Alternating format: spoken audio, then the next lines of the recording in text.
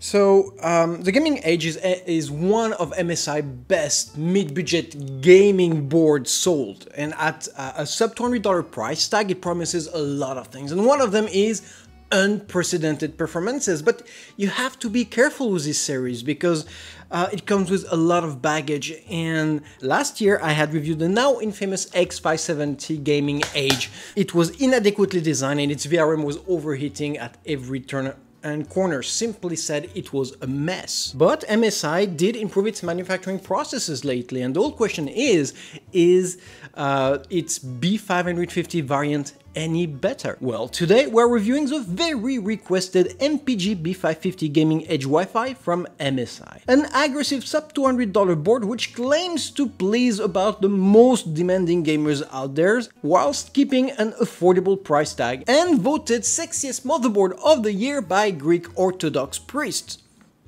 in Greek monasteries.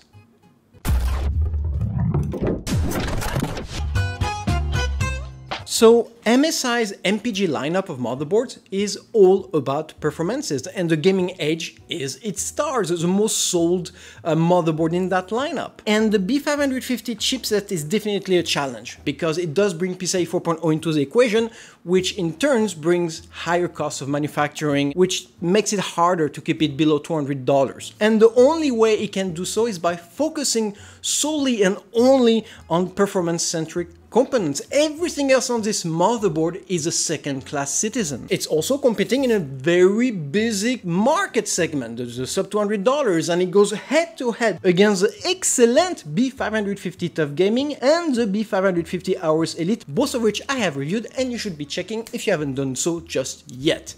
Now, starting with the obvious. We are dealing with a 6 PCB layered ATX motherboard, which is a first for the Gaming Edge series, and precisely what MSI needed to equip this motherboard for a perfect PCIe 4.0 support and a better heat dissipation at VRM level, and exactly what was missing on its X570 variant. CPU-wise, it is powered by an AM4 CPU socket supporting both 3000 and 5000 series Ryzen processors. In other words, PCIe 4.0 only CPUs, which has its importance since it will deliver double the bandwidth of the older PCIe 3.0 standard, and obviously will have a definite impact on the day-to-day performances of your build. VRM-wise, well, that is where the B550 Gaming Edge really did well. It went with the exact same VRM already seen on its sibling, the B500 Tomahawk, again, which I had reviewed not so long ago and you should take a look at, meaning 12 60 amps power stages organized in 6 themed phases, 5 of which are CPU-centric. That's 600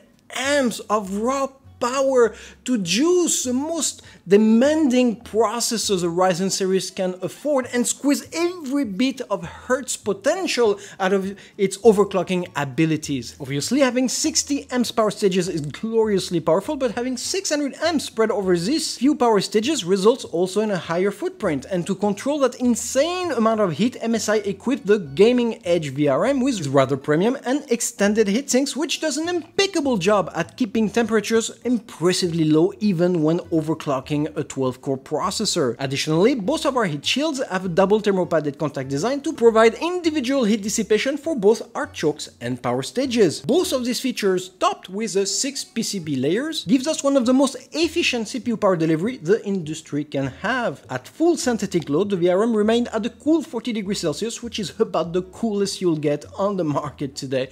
Period. Obviously, this is exactly what MSI needed to do to make this motherboard a CPU screamer, so this is my very first big, expensive engineering kudos to MSI for this. Now, taking a closer look to our B550 chipset. Since our CPU takes care of the PCIe 4.0 heavy lifting to fit our most performant components, the chipset can comfortably remain at PCIe 3.0 standard without slowing down our build. It also means it can remain much cooler with 6 watts of heat footprint instead of 11, so no more need for a fan to keep it cool as seen on its X570 counterpart. As a result, we got PCIe 4.0 bandwidth for the most performance-centric components of our board and no more need of a fan, which means lower production cost. Now, memory-wise, the MPG B550 Gaming Edge supports up to 128GB of DDR4 RAM in a dual-channel configuration, clocking up to an unprecedented 5.1 GHz with Ryzen Pro series. But, and this is a big but just like Mine only if it runs on a single stick. The more you will populate your DIMM RAMs, the lower the clock will go. So if you really want to hit those 5 GHz and up, you're gonna have to go with more expensive, higher density single stick RAM. If you put a second, third and fourth, you'll be stuck at 3.6 GHz. Nothing more. Staying in the memory, we have two M.2 solid-state drive sticks which can swap data up to 32 gigabit per second, but since our CPU-fed M.2 solid-state drive supports PCIe 4.0 standard, it can swap data up to whopping 64 gigabit per second, which obviously is great for a boot drive. In both cases, our M.2 solid-state drive sticks get really hot really quickly. Unfortunately, we have at least one long and thick heatsink equipped with a 0.5mm thermopad, which does an amazing job at keeping it away from the ugly, evil thermo-throttling spaghetti monster. Now, staying in the storage section, worth mentioning the presence of our usual somewhat obsolete but reliable 6 SATA 3.0 plugs, which can deliver data up to a bottlenecking 6 gigabit per second. Obviously, I'm not a great fan of SATA 3 anymore. I wish we had another standard by the year 2021, not the case. But fine, I shall behave. Export-wise, we have 4 PCIe Exports, 2 bachelors and 2 16 slots with different speeds. As usually, only the closest one to your CPU can run up to 16 PCIe 4.0 lanes, therefore, this is where you'd want your video card installed for optimal performances, hence the metallic reinforcement. Our second 16 slot is capped at an only 4-lane PCIe 3.0 standard, so not really suited for GPU-intensive task, but exactly what I expected for such a mid-budget gaming motherboard. Now, back I/O wise, first let me know the presence of an integrated padded back I/O plate, which is rather a premium and welcome feature at this price range. Now, starting from the left, we have a CPU flashback button for a CPU-less BIOS recovery or update, a must to make it compatible with Ryzen 5000 series motherboard without going around and trying to borrow or even buy a 3000 series to boot it up. 2 USB second generation plugs, our display outputs for integrated graphics, which both can support up to 4K 60 frames per second, which I'll keep an eye on with the new 5000G series of Ryzen processors coming out with next generation of integrated graphics. Next, we have 2 5GB 3.2 generation USB plugs, 2 10GB USB plugs, including a Type-C, a 2.5 gigabit per second Realtek LAN, which is a sizable upgrade coming from the X570 variant, which was capped at 1 gigabit only, our dual-band Wi-Fi 6 adapter able to transfer up to 2.4 gigabit per second, making this board definitely a connectivity wonder. And finally, and thankfully, we got our 8-channel ALC1200 audio codec, which despite being a mid-range codec, heavily benefits from our 6 PCB layering, since both left and right audio channels have been traced on dedicated PCB sheets. Add to that a rather generous 5 Nikon capacitors, and you have about the most premium audio experience you can hope from an integrated audio system, both in recording and gaming. Overall, a very well-featured back I/O with a definite focus on connectivity and something which will definitely benefit your gaming experience. BIOS-wise, it is the same interface we have been accustomed for the past 4 years. Easy to navigate, agreeable graphics, not much complaint there. If it was not so buggy. In EUFI mode, the BIOS is unstable, and as soon as you dig in a little in the menus, they all turn into Chinese characters and freeze your system. Now, the only fix for that is to switch from UEFI to CSM BIOS early on when you boot in, and then things get much more stable. So yes, MSI, you got work ahead of you on this front. It's almost unforgivable coming from a company as much represented and prolific as yours with all your resources.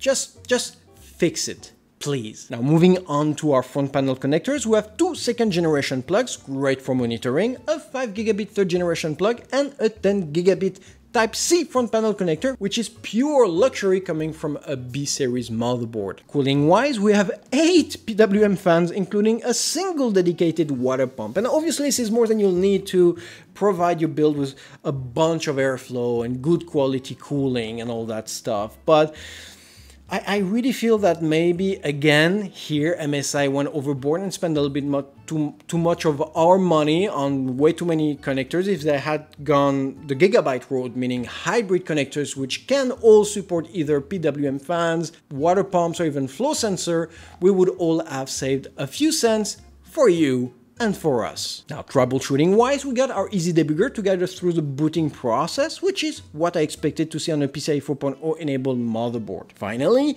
this would not be a gaming motherboard without the usual RGB madness, which makes our lives so much more meaningful. Starting with a single RGB strip hidden under our chipset heat shield and 4 RGB connectors scattered all over our board, including 2 addressable ones. In short, if your streaming career never really took off, well, at least you have enough RGB to light your own solar system. Now, in conclusion, at $190 before taxes, the MSI MPG B550 Gaming Edge Wi-Fi is a proof that when MSI puts its mind into something, it can deliver. It shows a real improvement coming from its hot mess of a sibling, the X570 Gaming Edge. The VRM is both powerful and heat efficient, the very point where its X570 variants so miserably failed. It is feature-rich and delivers a solid foundation for a long-lasting product, and it does deliver beyond its price range, for sure. But it's also so deja vu. If you really take a close look to this motherboard, it's verbatim exactly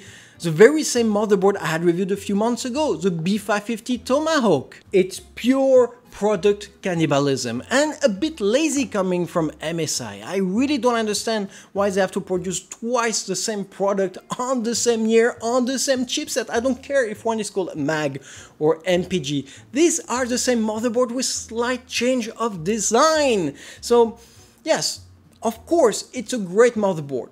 And it's an amazing motherboard because it is basically a rebranded Tomahawk. And MSI, maybe you should start to rethink your strategy and maybe propose less boards but with more distinctive qualities. Now, this said, the B550 Gaming Edge, just like the B550 Tomahawk, is an excellent mid-budget gaming board, about the very best one you can have at this price tag. And my advice to you, well, get either of them, either of one who's available to you at the cheapest price at the time, because that will only be the difference. The price and availability. Only. All right.